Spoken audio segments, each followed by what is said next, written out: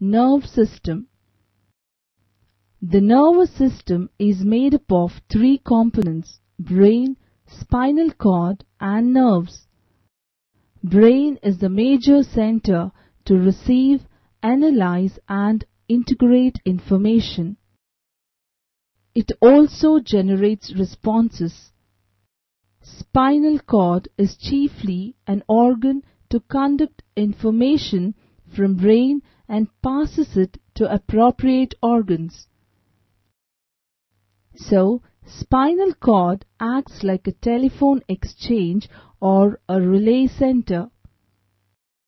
However, spinal cord can also analyze and process small amounts of information and even generate responses. The nerves act like wires as they carry information from various organs to spinal cord and brain, and also carry information from spinal cord and brain to various organs.